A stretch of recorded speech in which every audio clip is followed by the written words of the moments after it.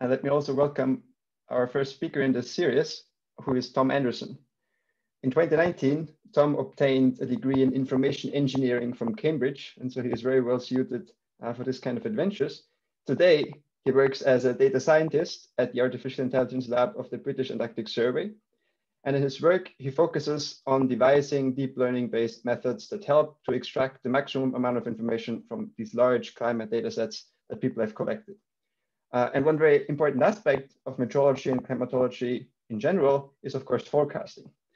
And Tom is going to tell us today about forecasting one parameter that's very important in that context, namely the evolution of sea ice in the Arctic.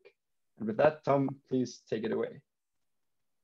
Great, thanks so much, Philip. I've never been a huge fan of introducing myself, so it's a nice luxury to have someone do it for you. So hopefully everyone can hear and see me okay. Please, Philip or someone shout at me if not, and we'll see what we can do. I'm going to be presenting work that I primarily carried out over that fateful year of 2020, plus or minus a couple months. And what I was doing was developing a seasonal Arctic sea ice forecasting AI system based on probabilistic deep learning. Now that's a bit of a mouthful, so me and my colleagues have decided to call this system IceNet for short, as you can see in the title there.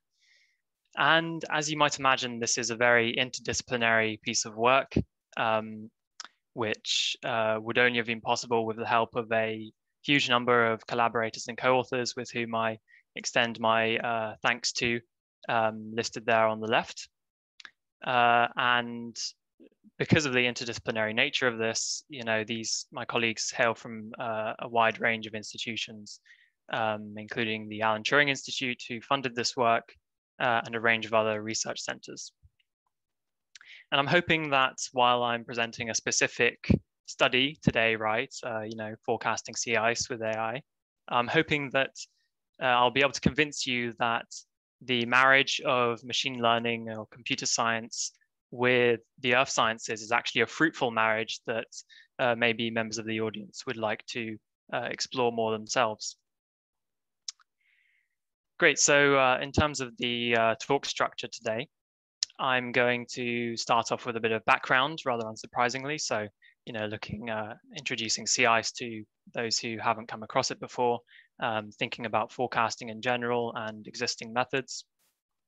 I'll move on to look at the data that we use with IceNet and the design of the model.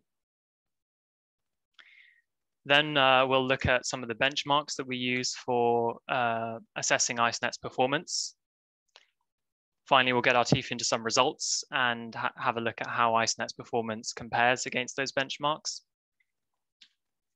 I'll then move on to what will hopefully be an interesting section for you guys, which is looking into interpreting IceNet. So trying to understand how IceNet is using its input variables in order to make its predictions.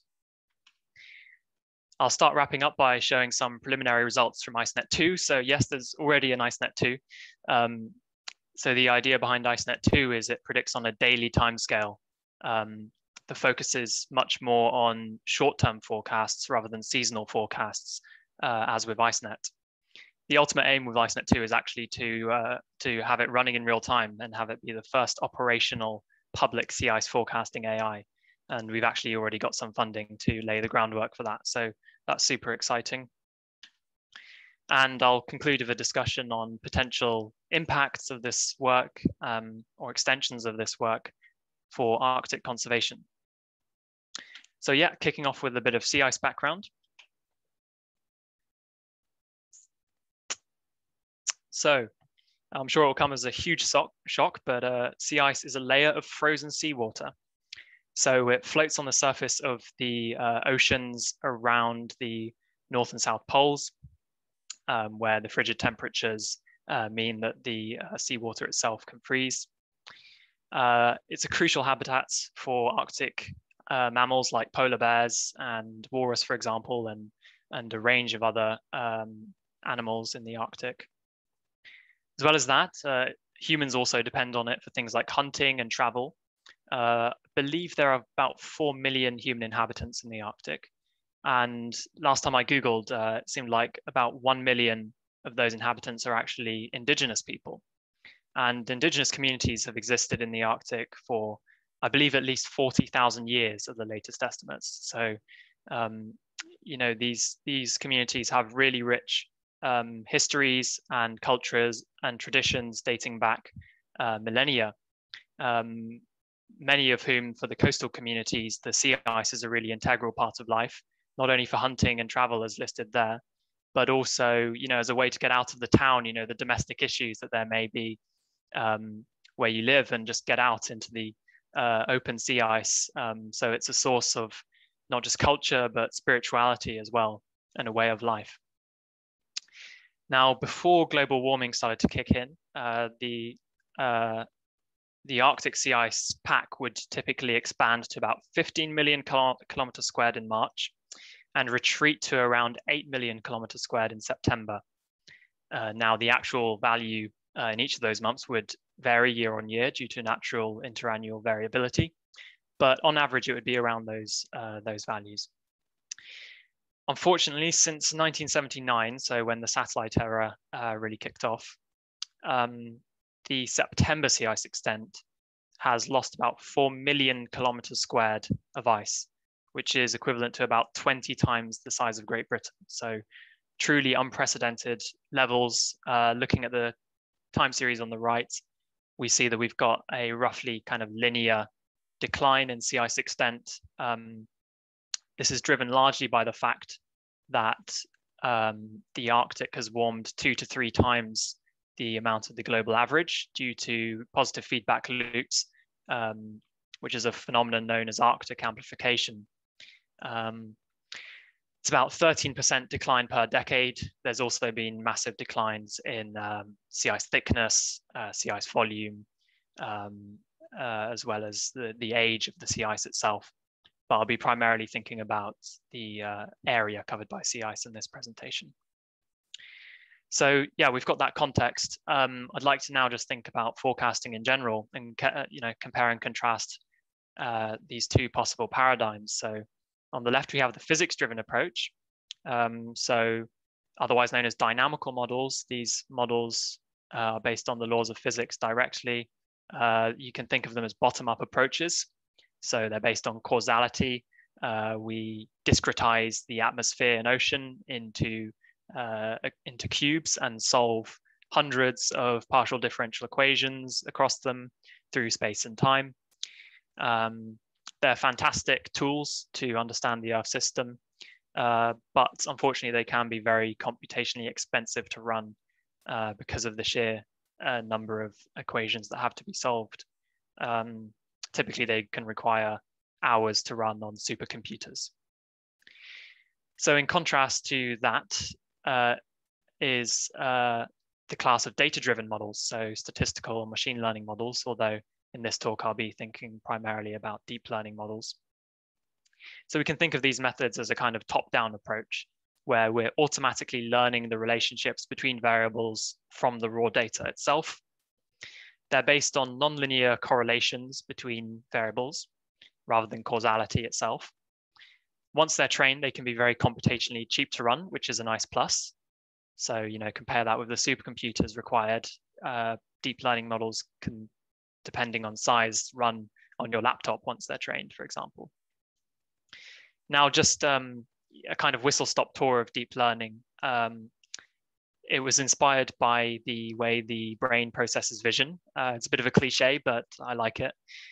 So our brains are receiving about 4 gigabytes per second of information with photons landing on our retina, which get processed to increasingly high levels of abstraction as we go down the visual processing system until we reach the visual cortex in the back of our brains, where we'll represent visual information in abstract terms like grandmother, chair, coffee mug.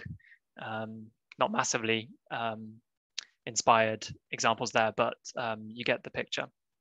Deep learning systems are far more crude than the brain, by the way, but the inspiration is there at least. A nice example that I've chosen here's a image captioning AI system. So there's a deep learning model that takes in images as input, raw images, and processes them and spits out a caption as output. And if you haven't seen this type of example before, it can be almost spooky how human-like it is if you just read the captions there. Another famous example comes from DeepMind. So they developed the AlphaGo AI that learned how to play the game of Go and was so good that it beat the world grandmaster in the game of Go, which is actually far more complex than chess in terms of the number of moves you can make and the resulting search tree. So people thought this was decades away when it was solved. So yeah, rapid advances in deep learning in recent years that we're hoping to leverage in this study. Now, I've presented this as a binary, but like all good things, it's actually a spectrum. So there's some really interesting stuff that sits more in the middle between these two extremes. For example, embedding deep learning within dynamical models in some way. But for the purpose of this talk, it's going to be primarily a binary. So looking at deep learning in the earth sciences, the number of papers using the term deep learning has shot up in recent years. And if we project the amount sitting there in 2021 so far ahead, then we get it's going to continue to go off the charts. Hopefully what I'm presenting today will be one of these 2,200-ish papers this year. It's currently under review at Nature Communications, but hopefully in the next few months, I'll have a paper to share with you all. Now, one of these 1,750 papers from 2020 was actually the inspiration for this study. And I'll show the main result here. So it was a Nature paper called Deep Learning for Multi-Year ENSO Forecasts.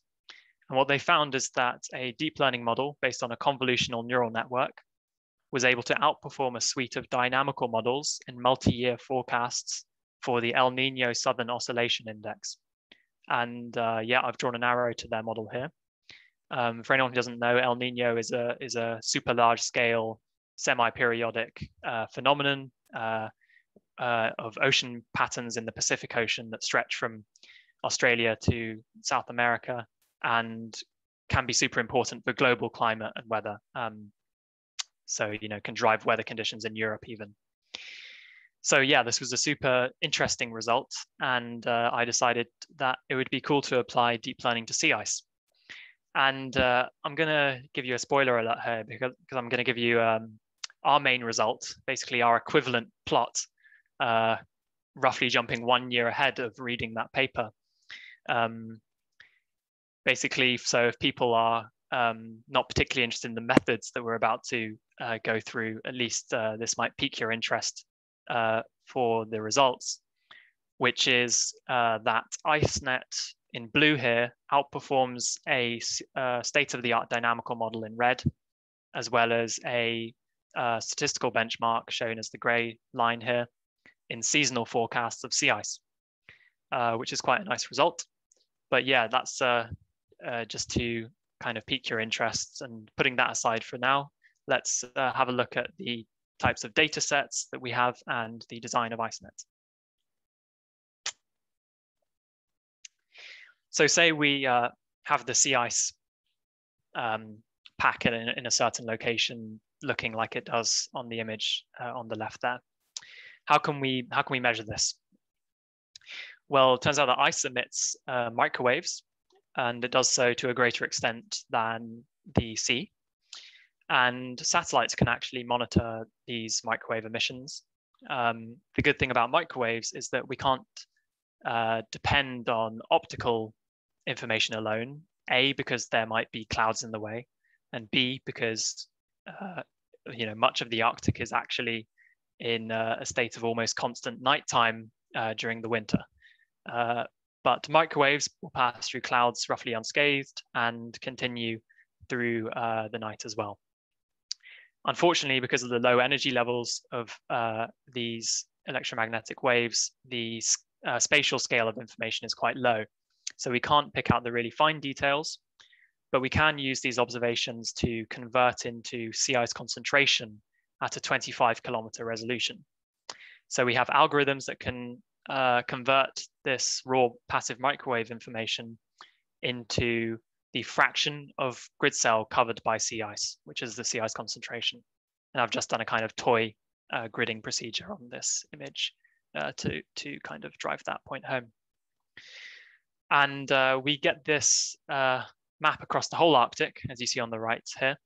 And we have daily maps of these sea ice concentration maps going back to 1979 with only a few gaps of missing observations. So a great source of data. So yeah, here are 3 months of these monthly average maps with time going from top to bottom. However, you know, there's more to the Earth than sea ice, isn't there? So we need to look for other sources of information.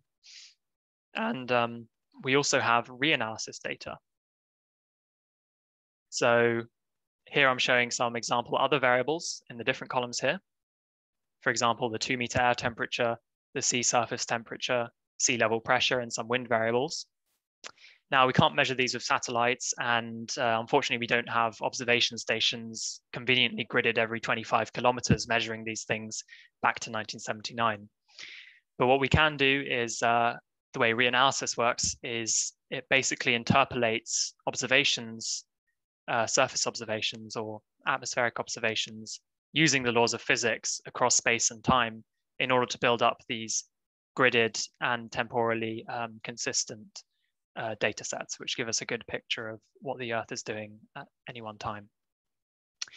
Unfortunately, this only covers a 500-month period, which in deep learning terms isn't a massive data set. However, we also have climate simulations which come to our rescue. So here's an example of some climate model data from MRI ESM2. Now, a typical simulation will run from 1850 to 2100, so that's over 3,000 months. And there are multiple of such simulations from a single model and multiple models as well. So there's really an abundance of climate model data. I've shown an example from 2050 here, where unfortunately climate simulations are predicting the Arctic to be ice-free in the summers, which is, you know, unsurprisingly going to have a significant impact on life in the Arctic. Okay, so there's that data. Now, how can we frame this as a machine learning problem? Well, we need to think about what our desired outputs are. And in this study, our desired outputs are the sea ice concentration maps from 1 through to 6 months ahead into the future, here drawing time going from left to right. We input a bunch of this past information from the data sets that I've showed you. So we choose to input the past 12 months of sea ice concentration, as well as the past 3 months of various reanalysis fields. And I'll let you just read some of those names there.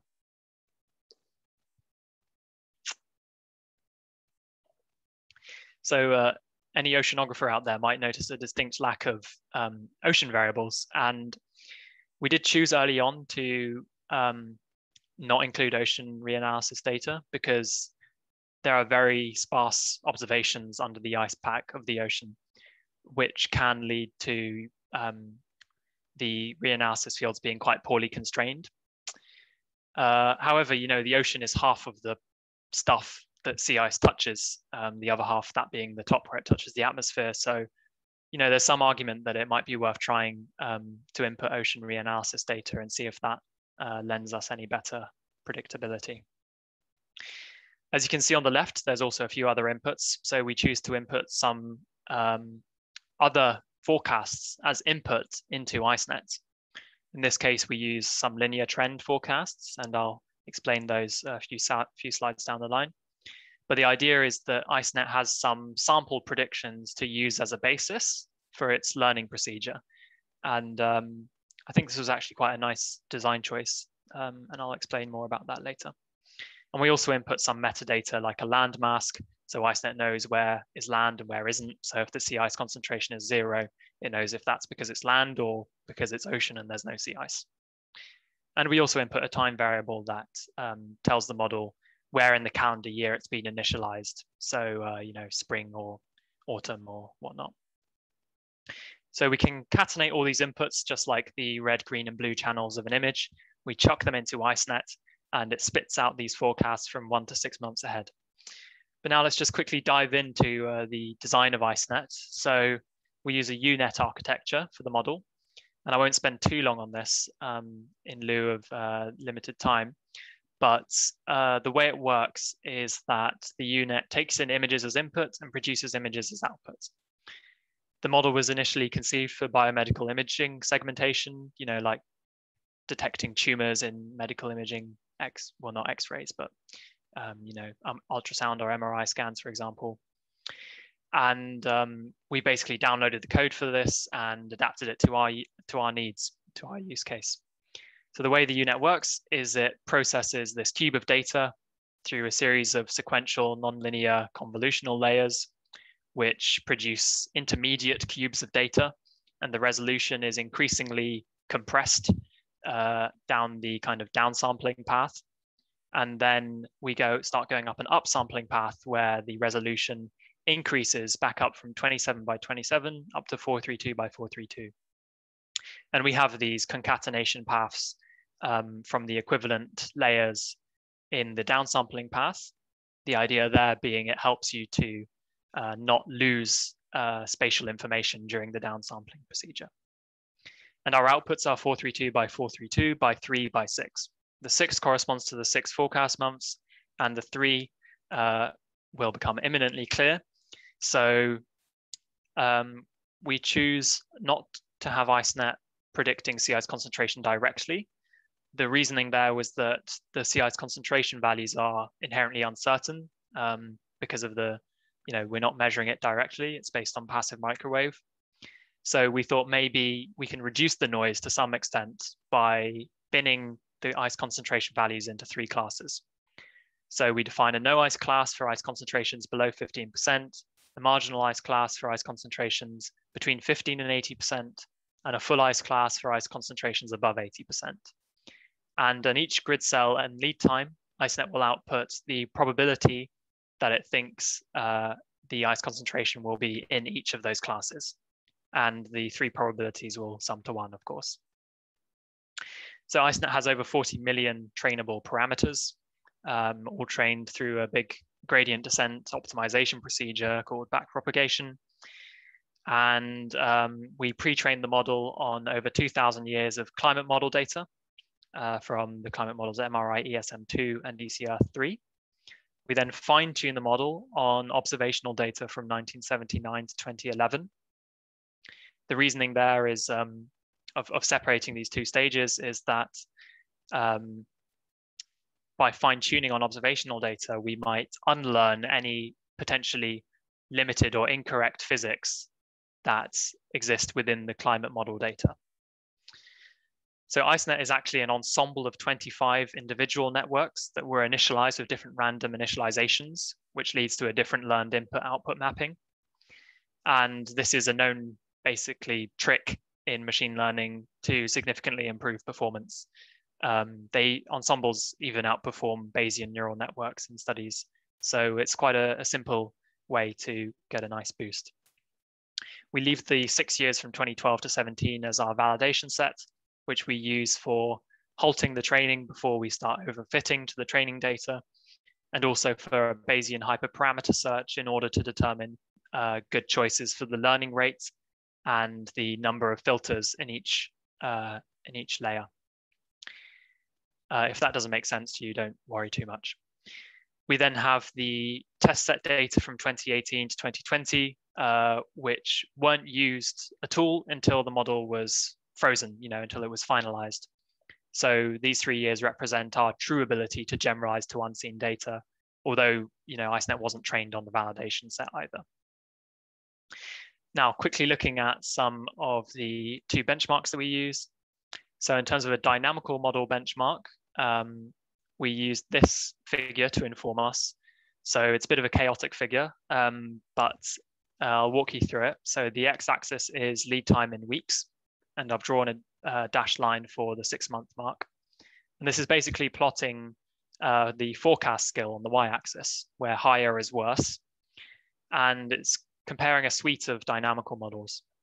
Now, one of these models stands out, and that's a model called SEAS5 from ECMWF. It's the most consistently accurate model over the 1 to 6 month period. So we just chose to use that as our kind of state-of-the-art model that we're trying to beat. We then use a statistical benchmark as the linear trend extrapolation model. So the way this works, as illustrated in the figure, is it fits a line of best fits to the sea ice concentration values at a given grid cell for a given calendar month, and it projects that 1 year ahead as its prediction. So say we're trying to predict September 2013, the linear trend model would extract the line of best fits at a given grid cell from all of the previous Septembers 1 year ahead. And this model doesn't depend on lead time. So it makes the same prediction wherever you initialize it. So it's going to look like a flat line on a plot against lead time. Okay, so now finally getting our teeth into some results. The metric that we use to measure performance is a binary accuracy metric.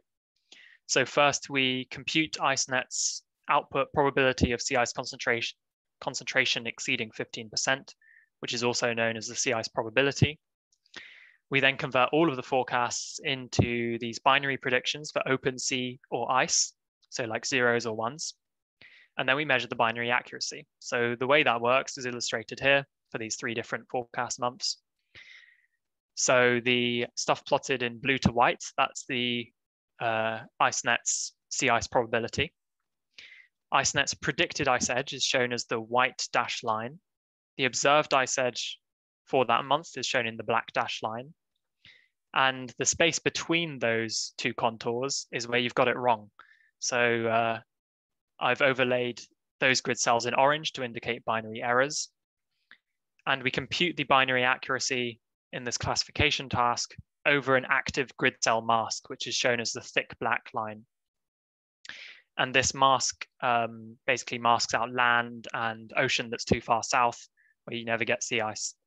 And the mask, there's a different mask for each calendar month. And we're showing the binary accuracy in the bottom right of each panel here. Okay, so looking at the mean performance over 2012 to 20, IceNet's held out data, we get the nice figure that I showed you earlier. So IceNet's outperformed by SEAS5 at a 1 month lead time, but that's because IceNet only sees monthly average data as input, which can smear the initial conditions and weather phenomena that dominate predictability at short lead times, like on a weekly timescale. In contrast, SEAS5, for example, would be initialized using a daily or perhaps even hourly average input on the first of the month, which means it gets much more kind of fine-grained initial conditions. But we see IceNet outperforming the 2 models by quite a wide margin in these seasonal forecasts from 2 months and beyond.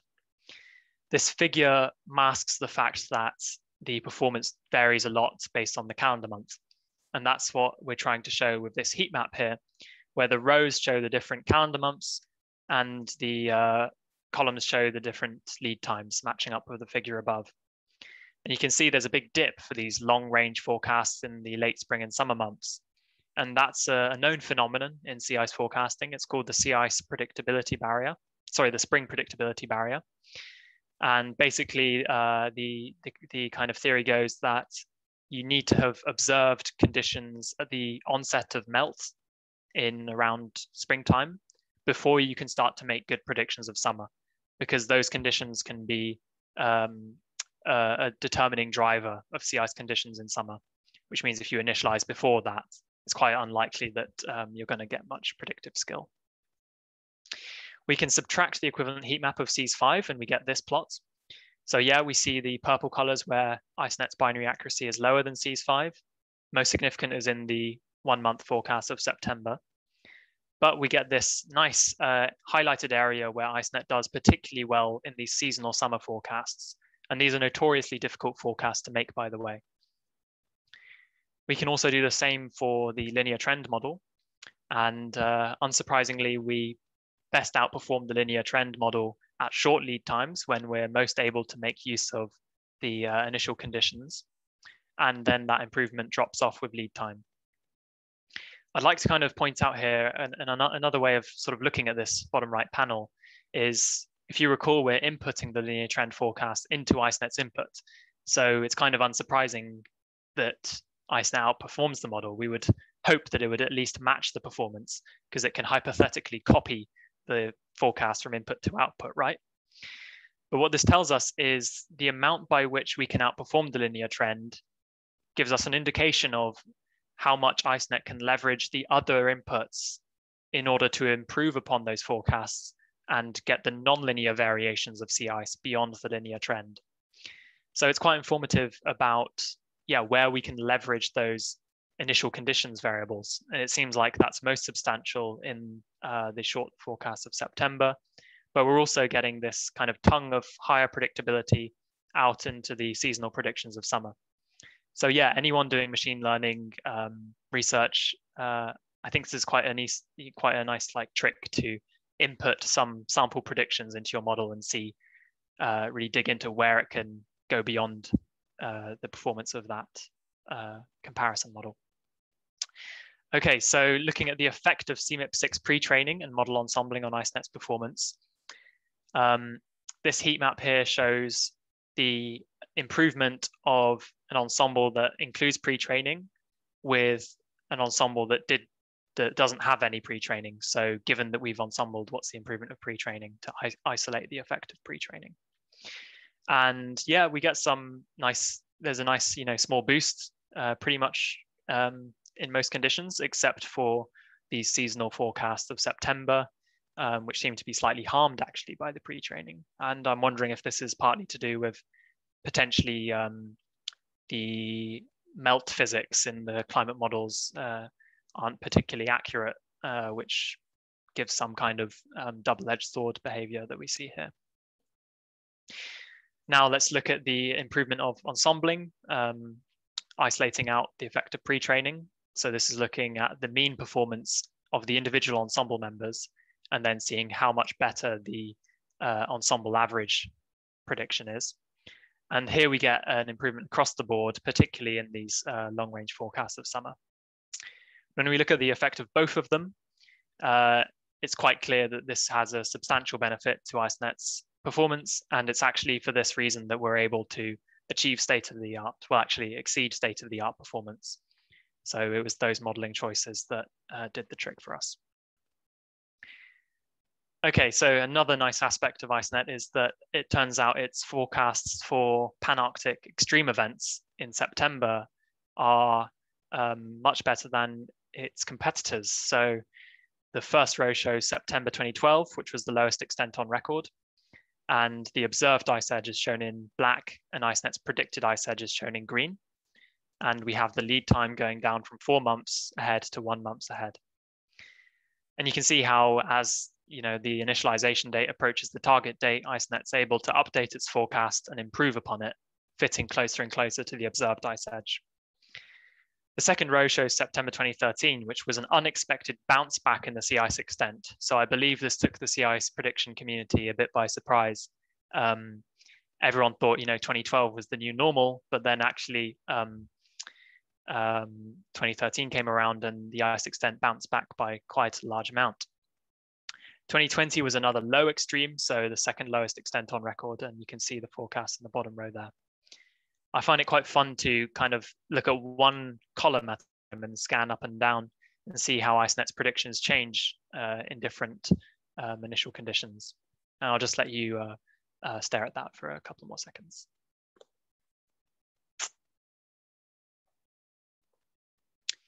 Cool. So now moving on to what will hopefully be fairly interesting, looking into interpreting IceNet. So we've got those results that I've shown you. Now, one open question that remains is, how is IceNet actually using its input data to make its predictions? And we go some way towards answering that question in the analysis to come. So the method we use is, it's a form of feature importance method, but feature is like a kind of machine learning language way to talk about an input variable. So I'm going to call it a variable importance method. And it's called permute and predict. The way it works is that we replace a given input variable with values from another random month. All right, so a permutation. And we then measure the accuracy drop at each lead time. So we're seeing how much cutting the kind of causal ties between that input and the output affects our ability to forecast sea ice. And an example is shown in this time series in the bottom left, which shows the 1 month lead time accuracy drop from permuting the initialization sea ice concentration map. And you'll see there's a spread around each value. That's because it's prudent to repeat this permutation multiple times using different random seeds to kind of average out the random nature of permutation. And yeah, it's quite an interesting plot. There's quite a clear seasonal cycle going on here. And we can actually aggregate over the calendar month and get a plot like this on the right, where we see quite clearly that the accuracy drop is greatest when we're trying to forecast September and October. So it seems like IceNet is depending more on the initial sea ice conditions for forecasting those months. Looking at another example, here I'm showing the accuracy drop corresponding to permuting the 500 HPA geopotential height anomaly map. And for anyone who doesn't speak meteorological jargon, that's basically relating to the large-scale atmospheric circulation conditions in the middle of the troposphere being the lowest layer of the atmosphere.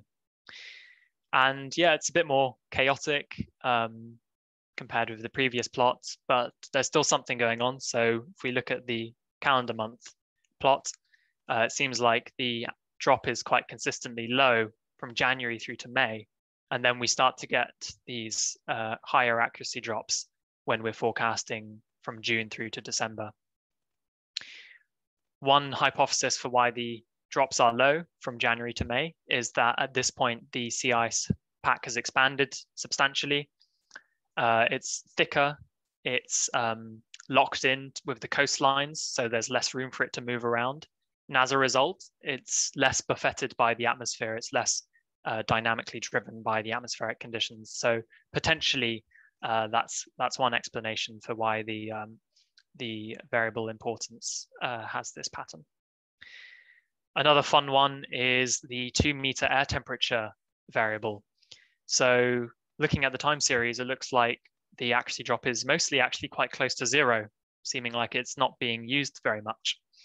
We get these occasional positive spikes, which are a bit funny. That means that permuting that variable actually gave us an accuracy increase, which is a bit bizarre, but that's bound to happen sometimes. Just randomly permuting the variable perturbs the forecast towards the observation by chance.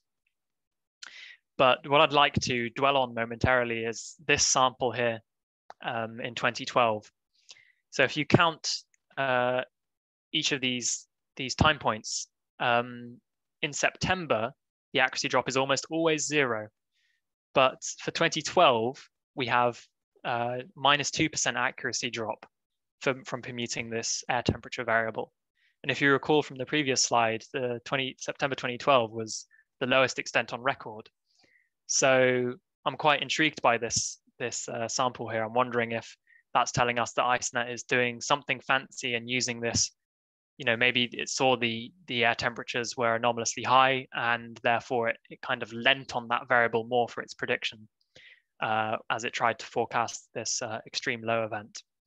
A more skeptical interpretation is perhaps, you know, if the temperatures are higher for a given month, then permuting it is going to be a larger change to that variable, and therefore you get a larger change to the output. But that's, in my opinion, that's a slightly overly pessimistic interpretation.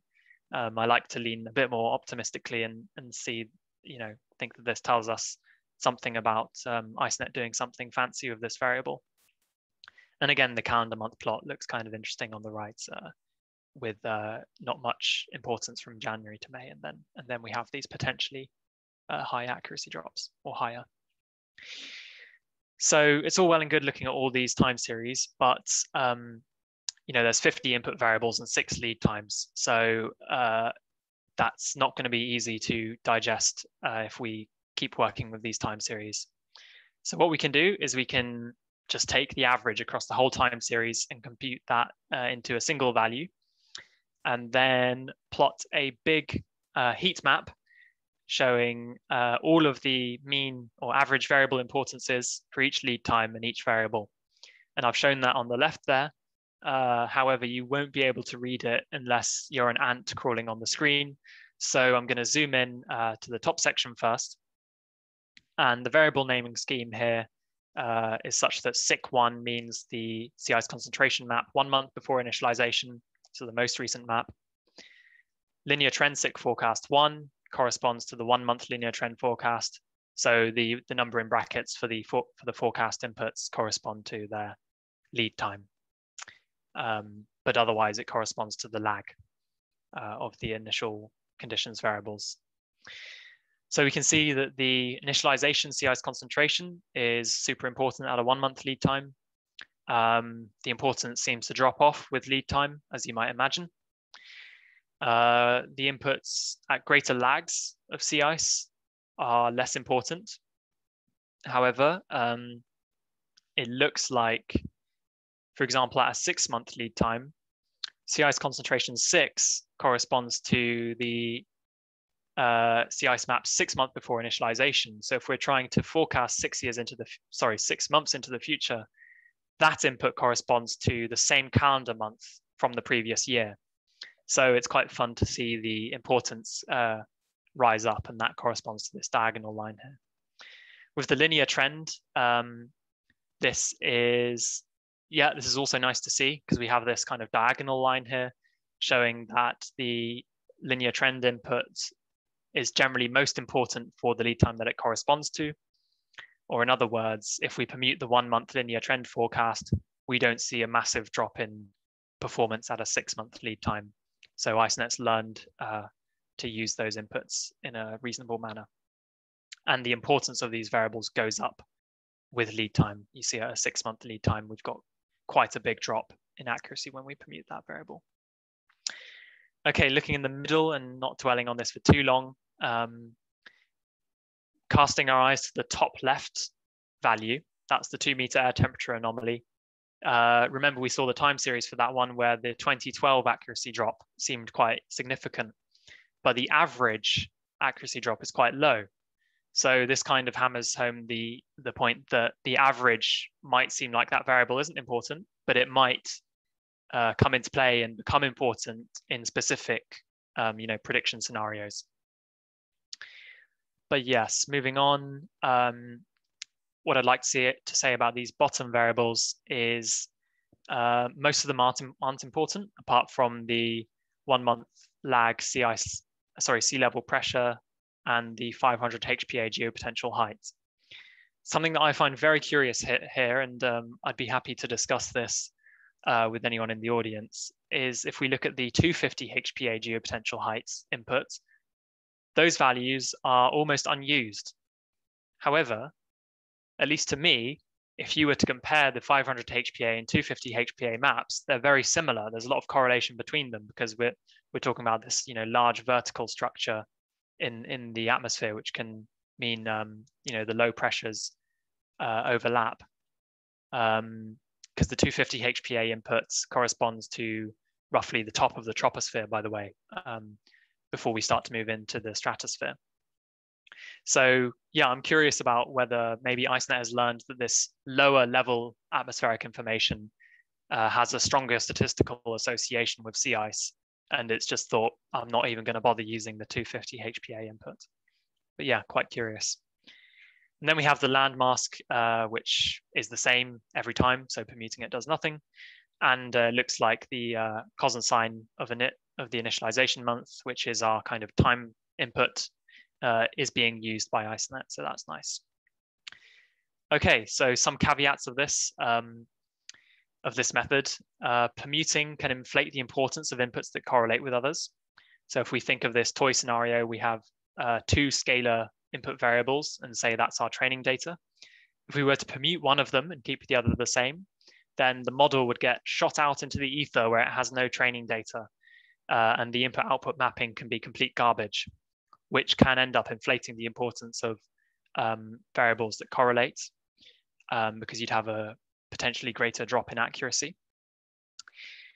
However, there's a lot of correlation between a lot of IceNet's input variables. And interestingly, we don't see bizarre inflated importance values that totally blow our minds and seem unreasonable. I think the results I just showed you seem fairly reasonable. So yeah, that's interesting. Also, this goes without saying, but we're measuring the importance of the data, which is 25 by 25 kilometer spatial averages and monthly averaged across time. And they're also approximations of the real values, right? They're not the real values. And it's the importance for the model. So I think this is a nice method for probing the model itself, but I don't think this method is a particularly sharp analytical knife which we can use to dissect nature and try to uncover new phenomena that we didn't know about. However, there are some machine learning methods that lend themselves better to that type of task. And yeah, this measures the importance on a pan-Arctic scale. We haven't looked at a regional decomposition, but perhaps wind, for example, is really important around the edge of the ice pack, but nowhere else, potentially. So, we have to keep that in mind as well. Okay, so now moving on to share some preliminary results from IceNet 2. So IceNet 2 is similar to IceNet, but operates on a daily timescale. So the inputs are now these daily input data. We've had the idea of also training on data from Antarctica to leverage the Southern Hemisphere. The architecture is the same as IceNet, a UNet ensemble. And the outputs now, we've had a few changes. So we now have daily output data going out from 1 through to 93 days ahead. And we've decided now to predict continuous sea ice concentration values rather than using our classification approach. The reason being, the raw sea ice concentration value is probably more important for end users. Even if it's got some uncertainty attached to it. Also, the goal is to output probability distributions rather than point values. So we're going to use a truncated Gaussian distribution, which is cut off below 0% and above 100%. So looking at some results. So yeah, we've already trained an initial version, an ensemble of 5 of these models. And now looking at the mean performance from 2012 to 17, we get a heat map like this, which is just like the previous heat maps I was showing you, but on a much higher temporal scale. So about 30 times higher temporal scale. And yeah, it's quite fun to look at. We're plotting the mean absolute error now. So higher is worse. And again, we see this kind of spring predictability barrier, but in a much more fine-grained detail. We've got some preliminary results comparing with some benchmarks. So IceNet 2 is in blue, and we're comparing against SEAS5 again, and they're roughly comparable at this point. And we're also continuing to outperform a statistical benchmark that we definitely want to be doing better than. And this is plotting the root mean squared error here. But as I said, these are provisional results, so take this figure with a large pinch of salt. What we can do with IceNet 2 is zoom into a specific grid cell. So zooming in here to a specific 25 by 25 kilometer grid cell, we can look at the forecast just like a weather forecast. So just like, if you pull out your phone and try to see what the weather's doing in the days to come, which if you're in Cambridge are looking quite pleasant. We can have a fixed initialization day. So in this case, say we initialize on the 15th of May. And for a specific grid cell on the coast of Hudson Bay in Canada, I believe it's close to a city called Churchill. We've got the prediction for the sea ice concentration in blue and the observed in black. And we can't forecast this quite chaotic variation, which could be due to just noise on the raw data, could also be due to weather phenomena that we're not able to predict that far ahead. But you see, even out to 3 months ahead, we're getting the overall trend quite well. Or we can ask for a fixed forecast target day, say in this case, the 4th of December, and ask for our prediction every day as we get closer and closer to that day. And you see, within the last 3 weeks, we start to correct our initial kind of under prediction. Okay, so another interesting thing we can do, the final result here is look at regional predictability using IceNet 2. So the title of this figure is a bit confusing, and I've got a bit carried away with projection methods in Python. But what this is showing is the lead time at which we can predict the sea ice concentration to within a given error and stay within that error until we reach the target day. So, a longer lead time means we get that, we're predicting to within 10% for a very long time, 2 months and beyond. And the darker colors correspond to lower lead times. And yeah, the lower predictability is mainly around the ice edge, where it looks like we have to wait until, just a few weeks before initialization, or even a few days before we can predict the concentration to within a given threshold.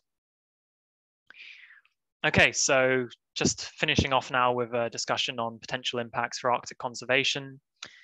Sea ice forecasts are useful for shipping and stuff like that, but I'm also interested in what we can do to help the quite dire situation in the Arctic. So, for example, polar bears are having to go hungrier for longer on land because of sea ice decline. So I'm wondering if sea ice forecasts in conjunction with tracked polar bears could be used in some extent to inform if there's a hard season ahead, or if there's risk of human polar bear conflict, for example. Another example is predicting walrus mega haulouts. So walrus mega haulouts occur when the walrus have no ice sheet to ice platform to rest on. So they're forced onto land in tens of thousands, and they're easily started by humans, which can cause stampedes and lead to really high mortality rates. So if we combine sea ice forecasts with known haul-out locations, potentially we could limit access to that area and try and prevent stampedes. Another final option is dynamic marine protected areas. So this is fresh off the press from the WWF. They've highlighted some priority areas of conservation, and on this map is also shown some shipping traffic. So the idea of dynamic MPAs is that for example, sea ice is a dynamic habitat. So if we can predict in advance where the sea ice will be, perhaps we can give advance warning to industry and tourism to say, this is a protected area with limited access and new regulations. Cool. So yeah, we've got a preprint on Earth Archive. Feel free to check it out. Thanks to everyone for listening. Thanks to all my collaborators for their time, advice, and supervision. Feel free to ask questions or contact me on my email or Twitter. Otherwise, happy to take questions in this now quite limited Q&A. Cheers. Well, fantastic. Thanks a lot, Tom. That was an excellent talk. I really learned a lot, and I wrote down some keywords to look up afterwards. So really appreciate it. Okay, so let's see if people got any questions. If you want to ask, then please raise your hand if you could, or if you prefer, type your question in the chat window and then I'll read it out. I might share my screen again, actually, in case there's... Yeah, maybe that's helpful. Okay, Nick, please go ahead. Yeah, thanks. Hey, that was a very nice talk. Thank you. I was wondering, can you tell us a bit more about the ensemble that you're using? Is this just different initializations of the net, or are other things varied as well? Yeah, so I'll try and, I'll actually scroll up through the slides.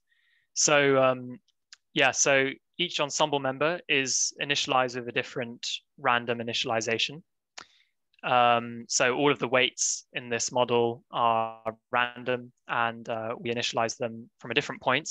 And this turns out that through your very high dimensional training procedure, you end up following a different path in the weight values, which leads to quite dramatically different input-output mappings. So you can get quite a high diversity in your output predictions.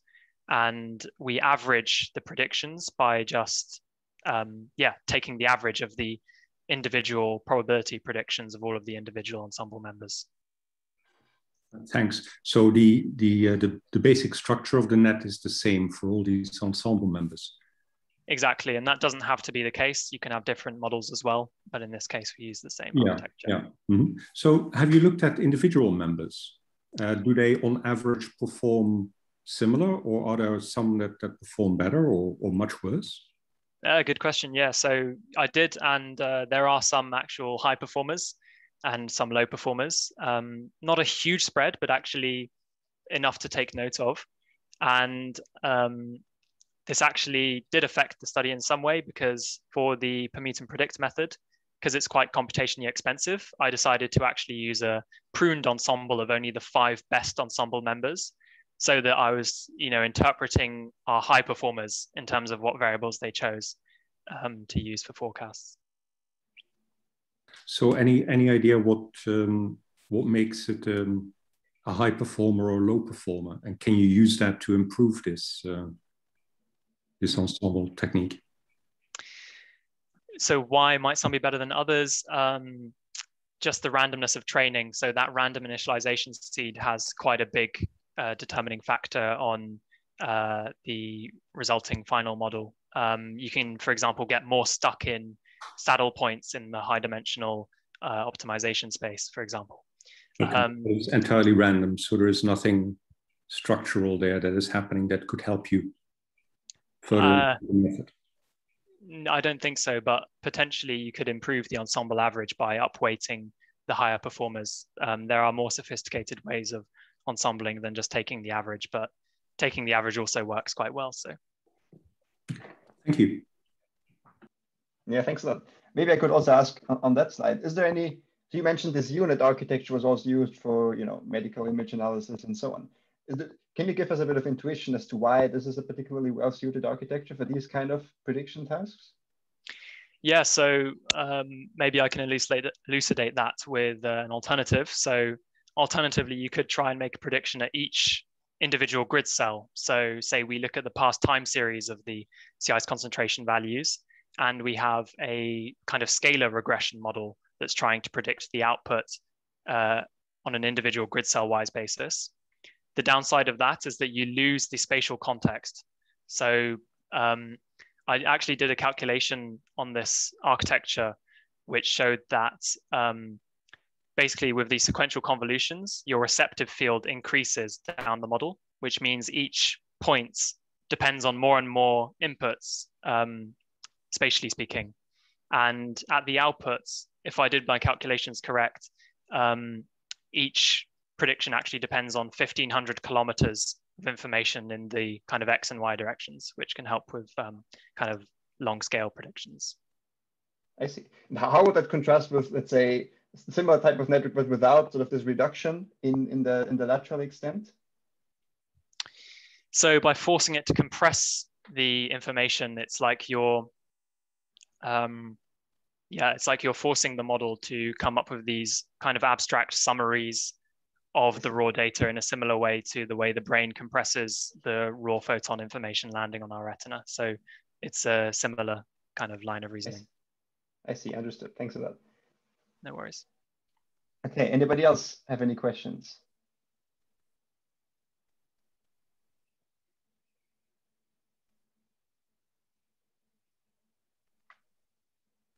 Okay, doesn't sound like it.